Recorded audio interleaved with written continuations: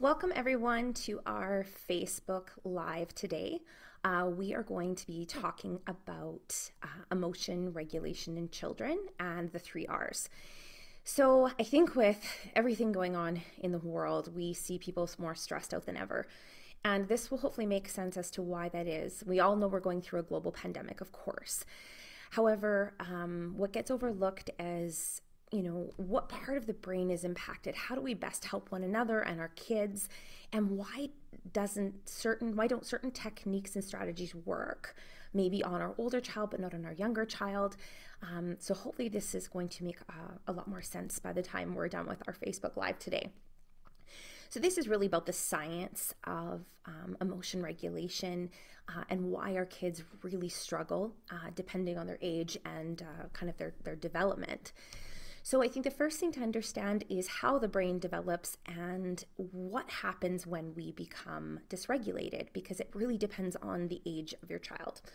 So we love to talk about Dr. Daniel Siegel's brain and hand model. We're also bringing in some of the science from Dr. Bruce Perry, amongst other world-renowned therapists and psychiatrists and researchers. So we'll start again with Dan Siegel's brain and hand model, and it look at what we call bottom-up development. So when we are born, if you think of this as your brain, this would be your spinal cord, and then we have here, the palm of your hand here would be your brain stem. And what I like to call the brain stem is the thinking part of the body brain. It controls the body. And then if we go in the middle with our thumb, this would be your emotional brain. It's in charge of safety as well as relationships, emotion, and memory. And then if we put your fingers here, we get the cortical brain, and some people call part of it is called the prefrontal cortex, but that's not the whole thing. The whole thing would be the cortical brain, and your fingernail here would be the prefrontal cortex.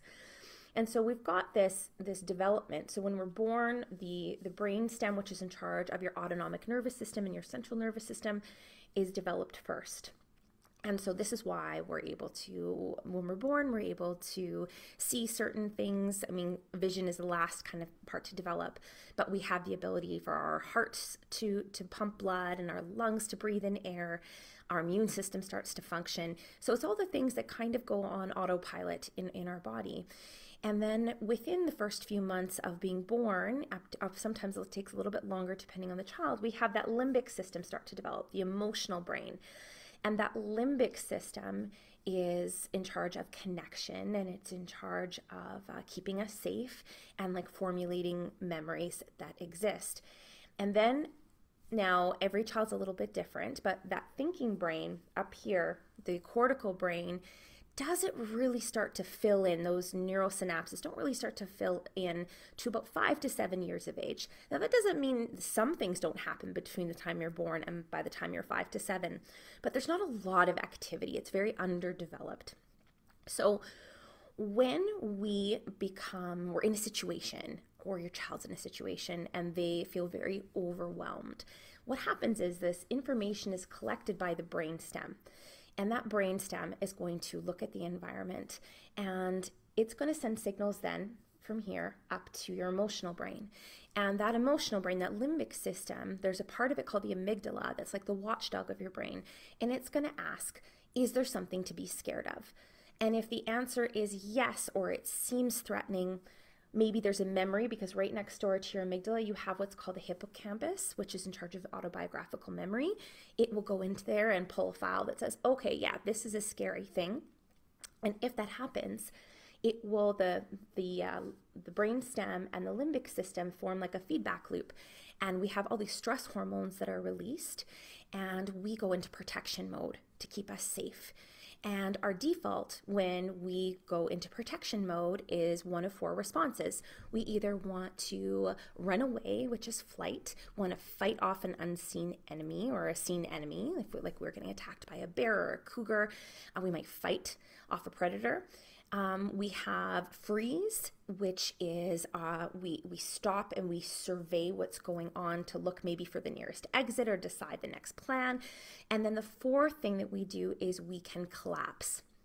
So one of the things I tell people is give this analogy of a gazelle hunting on that's grazing, on the savannah, and there is a lion. What's the first thing the gazelle does when it doesn't see the lion yet, but it hears maybe a rustling in the grass? Well, the first thing it's going to do is going to pop its head up, because that's usually what prey animals do first. So we're going to go into a freeze response to survey. The heart starts beating, the stress hormones start being released, and then, but it doesn't quite act yet. But then it sees the lion. What does it do? It runs away. It goes into flight to try to get away. Now, if the lion captures the gazelle, it's going to go into a fight response. It's going to thrash, it's going to kick, it's going to try to get away. And if that doesn't work, the last response, which most people don't understand or they don't know about, is the collapse response. It's the fawn response. It's the playing possum response.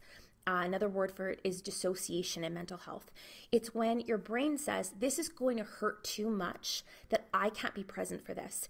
So your body goes into shock. You emotionally, psychologically check out. All these endorphins rush into your body so you don't feel the pain of being attacked. And you stop creating timestamp memory. There's all of these things that happens. We can call this, there's another word for it, is fragmentation of memory. And sometimes we think this adaptive response has come from playing possum too, where predators aren't supposed to eat things that are sick or dead. So the fawn response, that collapse response, may trick the lion into not eating it. And I'm sure it must have worked at some point in their evolution, or they wouldn't do it. So when you become emotionally dysregulated, when that limbic system goes off, it's going to work with your brainstem to create a protection response. And so that protection response will be one of four things. And sometimes we start with one, and if it doesn't work, we go to the next one. And everybody is different in whether they will default to freeze, or if they default to fight or to flight. And if you've had probably a lot of trauma, a lot of scary things happen to you, you might default right into collapse. So you may run through that kind of stages quite quickly. So every child's a little bit different. But ultimately, dysregulation of the body, of our brains, is all about fear. And it's all about protection. And the brain's number one thing it's designed to do, it can do some pretty amazing things, but the number one thing it's designed to do is to protect us. So when it's in protection mode, all bets are off.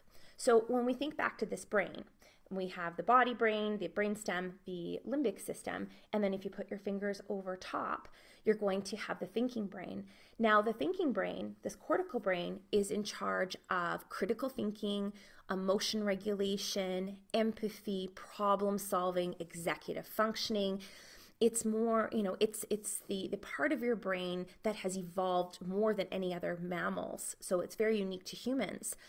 But when we've got young children, this part of the brain is very, very underdeveloped. So they're mostly navigated by their limbic system and their brainstem.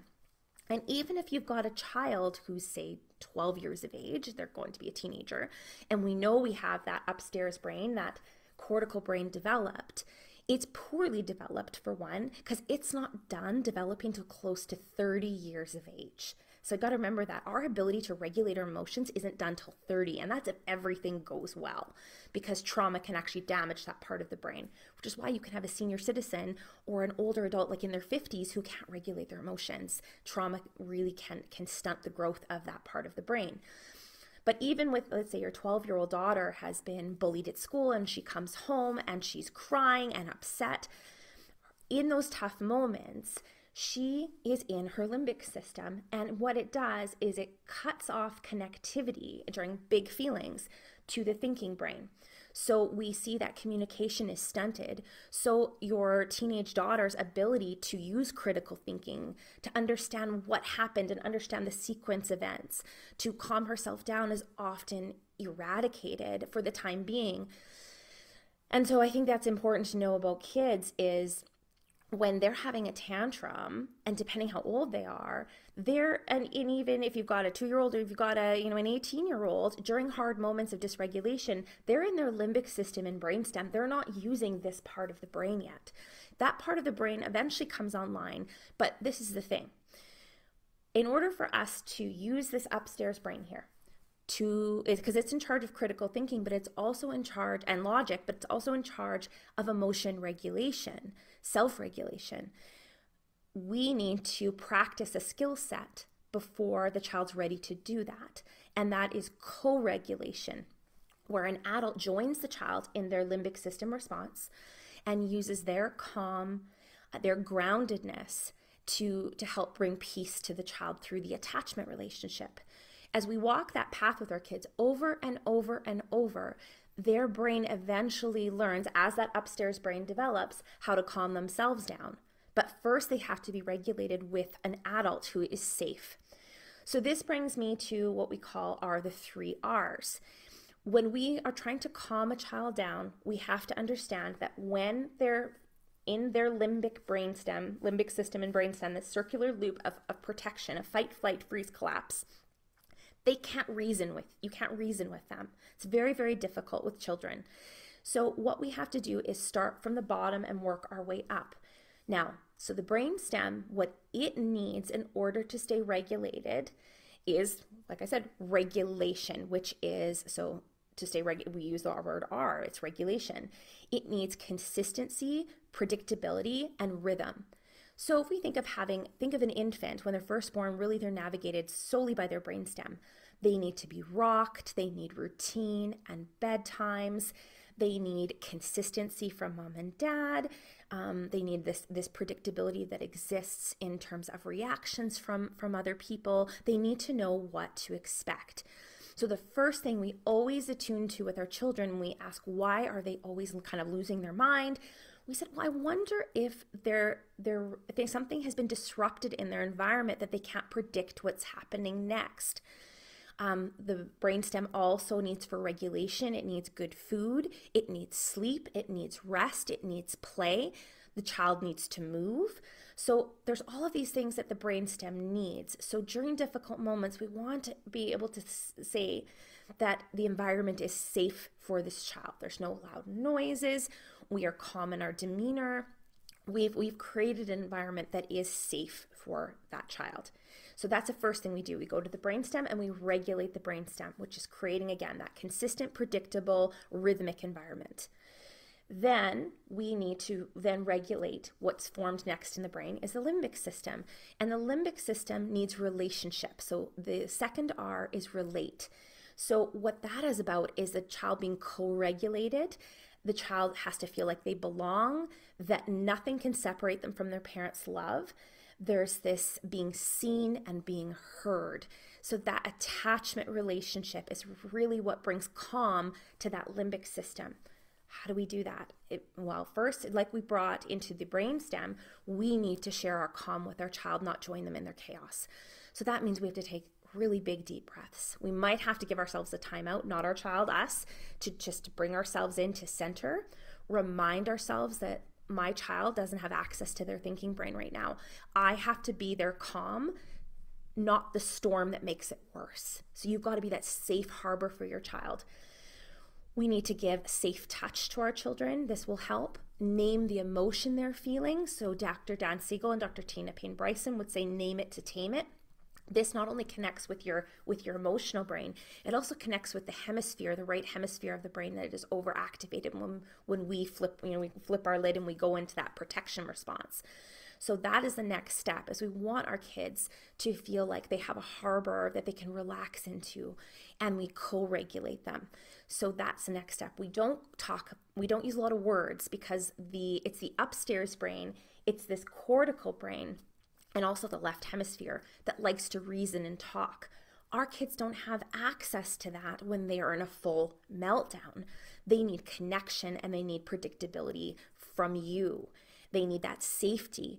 And then once we can deactivate the brainstem and it's really the amygdala, that watchdog in the limbic system, then we can move to the last R, which is about reasoning.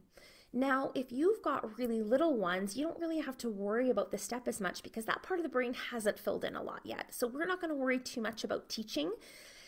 The best thing you can do with really young kids is just set limits so they understand what is appropriate, what's not, and give some choices.